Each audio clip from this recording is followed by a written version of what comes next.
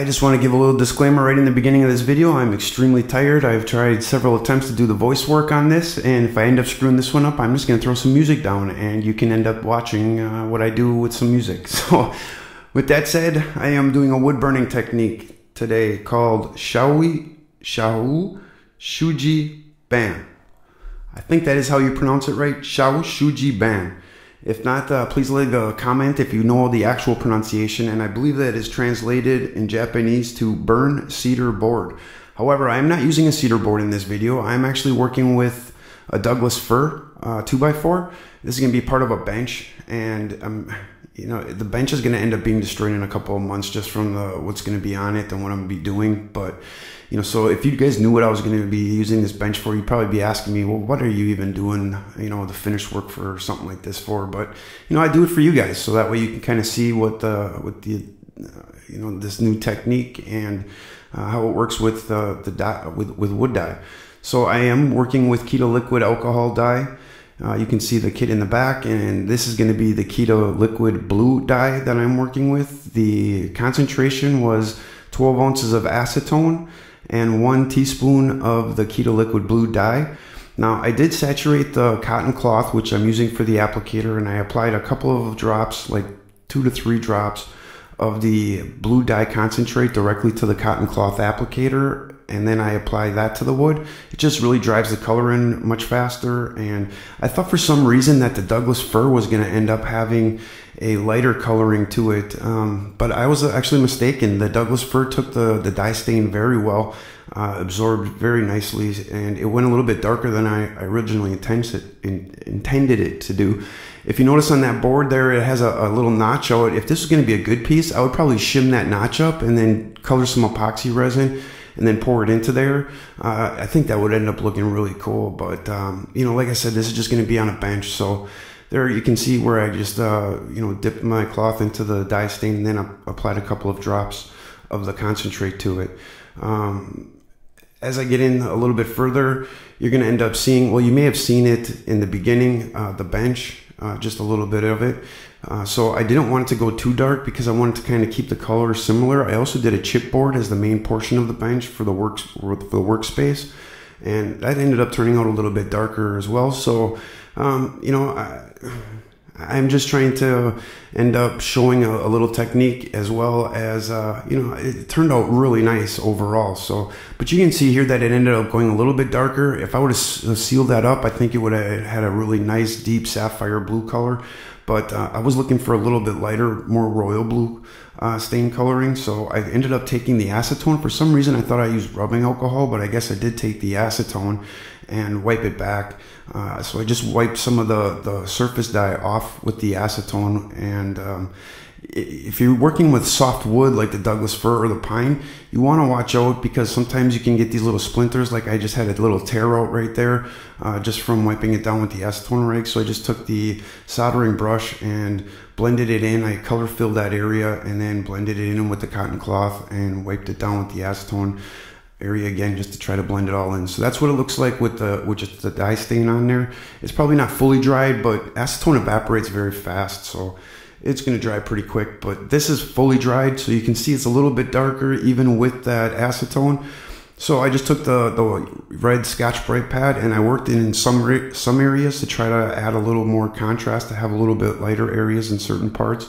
By working that red Scotch-Brite pad around, and I think it turned out really nice. The Scotch-Brite pad also helps to lay the dyes out and blend it all in nice. The sealer that I'm actually working with is a lacquer. It's just a Minwax black can lacquer that is a standard gloss. Yeah, and I just used my tweezers there to pick out some defects, and I think that was actually from the red pad itself that got caught in a splinter. So just something else to be a little bit aware of, that, you know, when you're working with soft wood. Again, this is just a Douglass Fir, you know, to end up working with the 2x4 that I'm going to be having. It's just going to be on a cap end, and you'll see it on the bench. But I chopped this video up pretty bad, so it's going to look like some of it's repeated. But this is with the first coat of the lacquer, but you can tell that it just looks absolutely beautiful. It's in person, it's a little bit more vibrant, and you'll see that when it's on the bench. It kind of all comes together really nicely. I am working with a different camera on here, so I'm hoping that the color is a little bit more true. But you know, from what I'm seeing here in the video editor, it's fairly similar in color and representation. In person, I think it's a little bit brighter. If you look on the bottom section of that board right there, it's got almost like a bluing, like a steel effect on it. It just really turned out absolutely gorgeous. So I really hope that this is something that you guys enjoy. If you like it, let me know. I can try to do like a purple, maybe a yellow, turquoise with this kind of technique, just to kind of see what it looks like. But by no means am I an expert with Shou Sugi Ban. And this is actually my only second or third time doing this. So, you know, it's really simple technique and it turns out absolutely beautiful. There's the chipboard. I ended up using the dye stain and putting the dye concentrate drops onto that chipboard, and it turned out absolutely beautiful as well. That very back board is just a pine 2x4. I did not use the concentrate on there. It was just the 12 ounces of acetone and the 1 teaspoon of the blue dye. So it turned out a little bit lighter, and that's kind of where I was trying to be in the middle of between that chipboard and that back 2x4. So I really hope you guys appreciate it, and you know, let me know what you think. Thank you guys for watching. I appreciate everything. Shou Sugi Ban. Wait, how do you actually really say that? Hold on. As you can see here, I ended up having a tear out of my and the torch is acting really wonky. It keeps ending up having a torch, a yellow flame. And the dye that I'm using is Beta. This is with the first coat of the lacquer, and there's going to be some more up that's going to actually have the finished work of the lacquer. What the translates to burned cedar board, and the wood that I'm actually working with is Douglass pine. Oh my, Douglass Fir. Oh my gosh, I quit. The chipboard actually ended up turning out pretty nice. I ended up using the same technique, using the liquid. Oh, are you kidding me? You know, if I would have just left it at this point, you know, it would have probably been a very nice bright blue, or I should say a deep blue.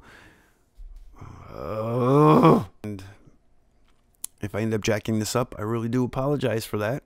And I screwed it. Not a cedar board. Oh my God, help me, blood. Why do I keep wanting to call it a Douglass pine? Oh, come on. The process that I'm doing is a wood burning technique called Shou Sugi Ban, and I believe that's the proper translation. Not translation, pronunciation. The ratio that I ended up mixing with this dye stain was 1 tablespoon or 1 teaspoon. Oh. Staining pine. Oh boy, yo. And the chipboard actually turned out quite beautiful as well. I ended up using the really, come on, really, Shou Sugi Ban.